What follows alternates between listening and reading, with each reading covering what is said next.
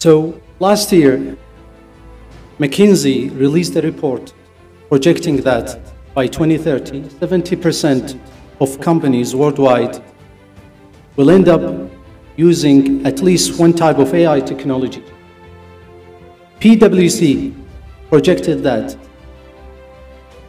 AI will contribute up to 12.4% of GDP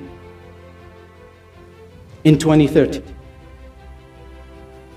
Last year as well, LinkedIn reported that the US was short of 151,000 people with data science skills.